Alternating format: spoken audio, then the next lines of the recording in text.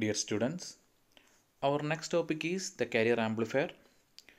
First of all, we have to note down the important parts in a carrier amplifier.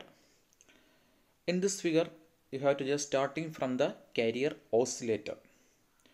This carrier oscillator is used to energize the transducer. That is, it just give the energy to the transducer, that is the strain gauge transducer, with an alternating carrier voltage. That is, with the help of an external alternate carrier voltage, we have to just energize the transducer.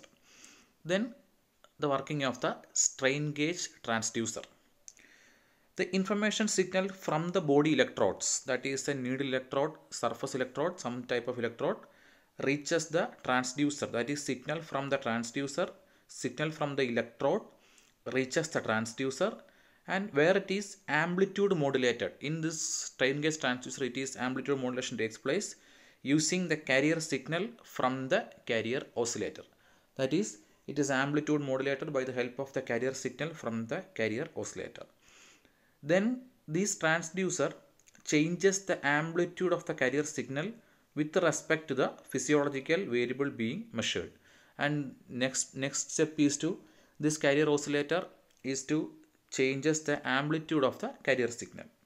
The output of the signal is amplitude modulated signal, and this amplitude modulated signal is then given to the amplifier. The amplifier used is a multi-stage capacitance coupled amplifier. That is, the modulated signal from the transducer is given to this amplifier, and the first stage produces amplification of amplitude modulated signal.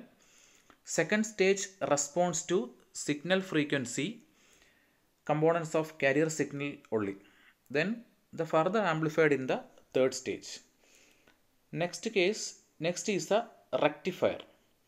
We already know that the rectifier, the function of the rectifier. In this case, the output from the rectifier is converted into unidirectional signal using a rectifier. That is the function of this rectifier. Then the phase sensitive detector.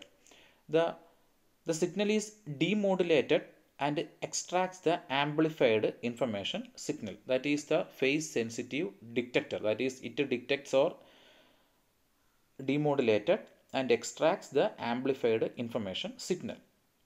Then is the direct writing recorder. This direct writing recorder means the voltage produced by the detector stage is then fed into the driver stage of the recording system. And the feature of the carrier amplifiers are, it is used to obtain zero frequency response amplifier and inherent stability of capacitance coupled amplifier. That is, these are the two important features of the carrier amplifier. So in this figure, you have known that you just starting from the carrier oscillator. The carrier oscillator is just used to energize the transducer. The strain gauge transducer, it amplitude the modulated signal using the carrier signal from the carrier oscillator. The amplifier, here the amplifier used is a multi-stage capacitance coupled amplifier. That is, the modulated signal from the transducer is given to this amplifier. The rectifier is used to convert into unidirectional signal using a rectifier. And the phase sensitive detector, this signal just used to demodulate and extracts the original signal. The direct writing recorder means the voltage produced by the detector stage is then fed into the driver stage of the recording system. That is, we have to record the system by using a direct writing recorder. The features of this carrier amplifier are, it is used to obtain zero frequency response of a DC amplifier. Also, the inherent stability of capacitance coupled amplifier. That is all about the working of a carrier amplifier.